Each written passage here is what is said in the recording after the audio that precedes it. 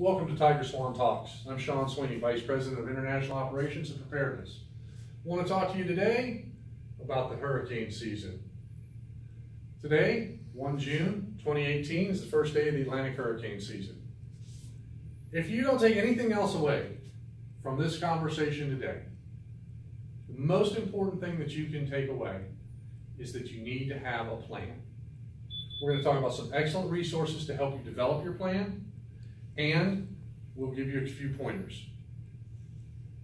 When you're starting your plan, we want to introduce you to a little military terminology. It's called PACE. It means primary, alternate, contingency, and emergency. It gives a little depth in your planning because plans always go wrong. The most important plan that you can have is your communications plan. How are you going to get notified that there is an impending disaster? How are you going to notify your family? And if there's no communications available, how are you and your family going to effectively link up and make your evacuation possible? Other measures we'd like you to consider in your planning: ready kits or go bags.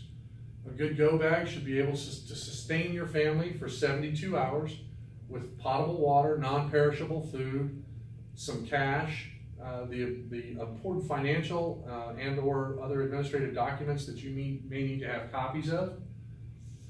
And we'd like for you to be able to have your residents prepared for an evacuation, including your pets. Some excellent preparation resources include FEMA.gov, ready.gov, readync.org, the National Weather Service, weather.gov.